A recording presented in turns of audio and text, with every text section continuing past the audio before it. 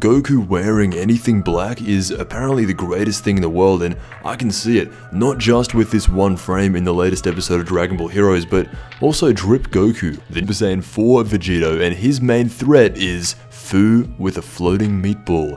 It then cuts to a very familiar face of Vados and Whis on Beerus' planet, and they can feel the birth of a new universe. So when he looks to Beerus to confirm, most of the time I forget about Dragon Ball Heroes, and that's why it actually takes weeks for me to even get around to looking at it, but it wasn't bad. Anyway, for those who absolutely cannot get enough of Dragon Ball Heroes, that's where everything is right now. Will Bardock with a mask meet Goku again? Let me know what you think. I want to thank you so much for watching, and I'll see you in the next Dragon Ball video.